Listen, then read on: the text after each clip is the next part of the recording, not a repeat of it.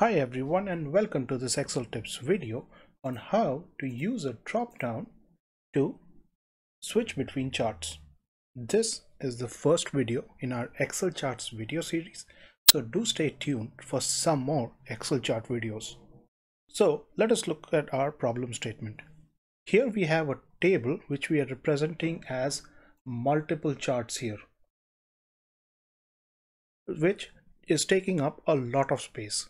We will look to change this to this, where we can select the chart based on the value that we have selected in the drop down.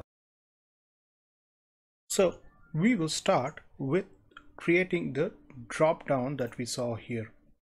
So creating a drop down is pretty easy. So we will go here, go to data and click on data validation,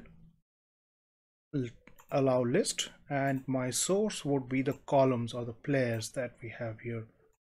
And when we do that, we will just see that it has created the drop down. This is a plain drop down, not a combo box or anything like that, just a plain simple drop down that you get in data. Next we will be using a helper column. So we will use this column as a helper column. So we will say the first formula that we will be using is a match formula, which will tell my formula that which column to select from these three based on my drop down value. We will be using match. I will look this value up and in this array, and I want a exact match. Now because I would be dragging this down, let me first press F4 to fix this.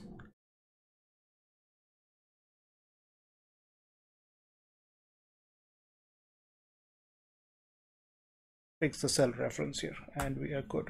So now we will just see is that if I change the drop down value, this value is changing. So this tells me which column to refer to. Now comes the second part. We will use the offset formula. We will write the offset formula outside this. We will just say equal to offset. I want to offset this value by the match value in the columns. I will just say offset v2 comma, leave the rows blank and have the match formula give me the column, and I'll just say there. As you can see, I have selected player 3. It is giving me 70.47. Let us now see player 1 if it gives me 54.17, and it does. Now there's nothing more to do. Simply drag this and we are done, and it should change. So now comes the charting part. So we will just go select a bar chart. There you go, keep it here, and I will select the data, my helper row as my data, and that's it. So as you can see, it has already plotted it. I will remove the chart title for now. I will come back to it later. I just wanted my labels to represent the years, so which can be done easily by just selecting this, and we have the years now. Okay, so now let us see if I switch between players, does my chart get updated dynamically? And as you can see, it does, because it is driven by this column. The other thing that you should notice is that sometimes the axis is changing when I'm switching between players. In order to fix that, you can just go find out what is the highest value here, which I can see is 133 here. Go to format axis, yeah, and change the maximum value to a little more than what is here. So it's 133.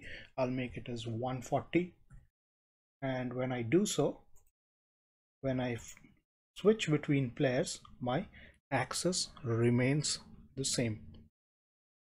So we now have this graph, but it does not look like what we had here earlier. So in order to do that, we will add a few tricks.